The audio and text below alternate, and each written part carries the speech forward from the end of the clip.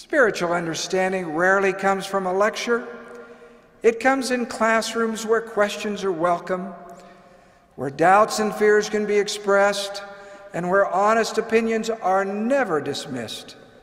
It comes from obedience, private study, and prayer. Spiritually, the classroom of faith becomes less like a lecture hall and more like a fitness center.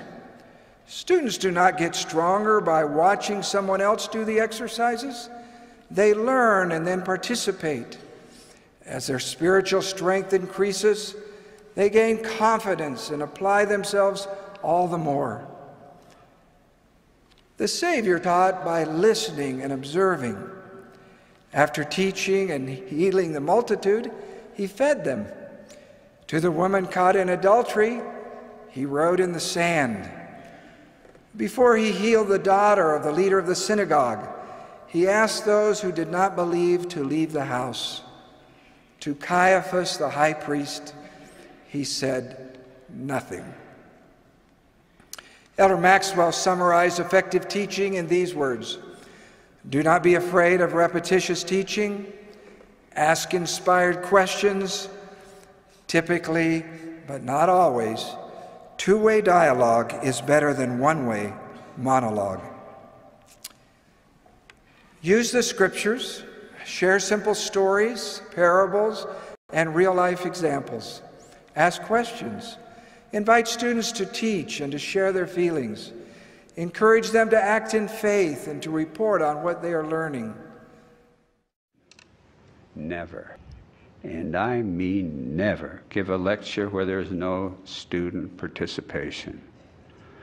A talking head is the weakest form of class instruction. Assure that there's abundant participation, because that use of agency by a student authorizes the Holy Ghost to instruct. It also helps the student retain your message. As students verbalize truths, they are confirmed in their souls and strengthen their personal testimony. Faith-promoting incidents occur in teaching when students take a role in teaching and testifying to their peers. It is very important to have open discussion about the importance of prayer and scripture study, so that the youth can help one another and be supportive.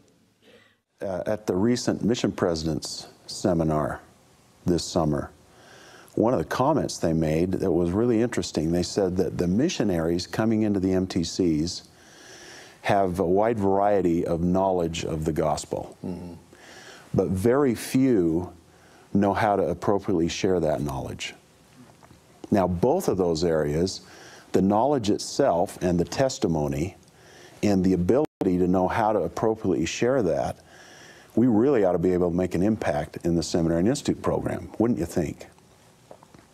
And those are areas that we can make a difference. I've got a son that just left a month ago on a mission, and I think back about the influence that his seminary classes and his religion or institute type classes later on helped him. It's all the way from the scripture mastery to the basic understanding of the standard works to the testimony of the apostles and the prophets in the latter days, and the ability to teach somebody about that he had the chance to actually practice teaching things, and I'm grateful for what happened there.